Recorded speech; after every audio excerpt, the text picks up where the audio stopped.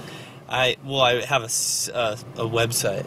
Does it have like a blog portion? No. You could talk about our chemistry.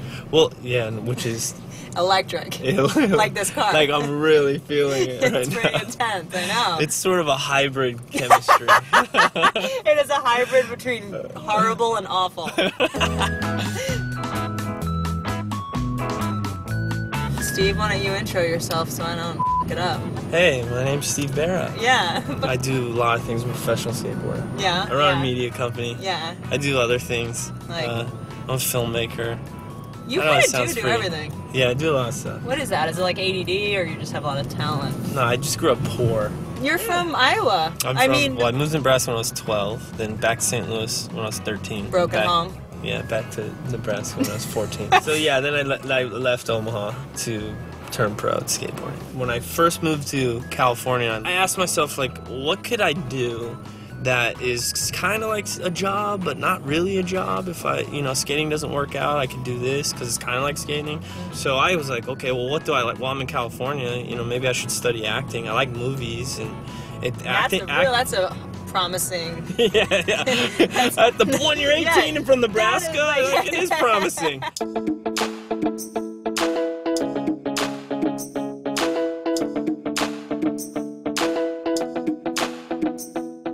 So, moved up to LA, and started going on auditions, and then started getting work, and then I didn't like it at all. Like, I was on a TV show, and it lasted half a season. Do you want to tell us about it? It was a show. It was on Fox. I love that you're like, this series regular on a show on a network, all that money and all those residuals and all that attention. I mean, part of the reason you probably were so good as an actor is that it wasn't your only thing you were doing. I mean, you had other interests, and it wasn't like you weren't like desperate. Right. I was willing to waste whatever. I would not go on auditions simply because I was like, I can't do that. If I did that, people make fun of me in skating. Yeah, it didn't stop me from doing, Nash Bridges, which I was on.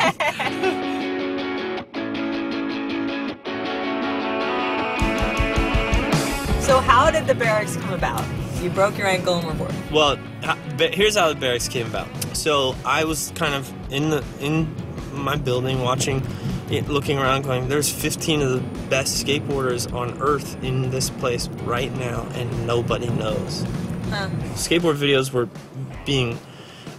taking longer and longer to film. One skateboard video might take you 3 years. Well, to a kid, which the average, age of a skateboarder is, 8th grade, 9th grade, by the time they see you when they first get into skateboarding, the next time they see you is they're like a senior in high school. That's a long time to not see somebody. Yeah. I went on tour, the first tour I'd been on in like a year and a half, and there were some kids that, there that didn't know who I was. It wasn't a large amount, but it was enough to go. You're like, I'm still famous. Don't get me wrong. I am an household name. But it was like, it shocked me, I was like, holy, wow, man, that's a lot of work to have just been forgotten about. And I realized that the problem was in the way that skateboarding media was and the way that skateboarders were promoted. It had been the same since I was a kid. And so I go, how can I help all the pros be promoted better? Created content so that these pros can come in and it's really easy for them to do, and they stay relevant during this 3-year period that they're out killing themselves in the street. Right. You know? So I'm going to start a site that's based around our park, and it caught on relatively fast because there was a void in that space. Is this your spot? I'm going to turn on the light. This is getting too romantic. It's too much chemistry. It is. You're probably the first girl that's...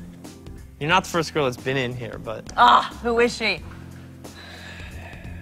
Who isn't she? Who isn't she? That's what your expression just said. Yeah.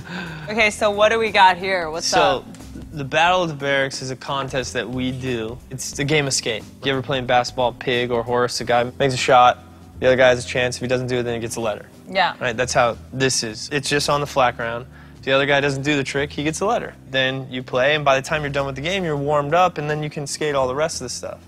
You only have room for 3 more battles. Yeah, well, you know, soon this is all gonna change. We're gonna get a new building. It'll be a new barracks. Bye.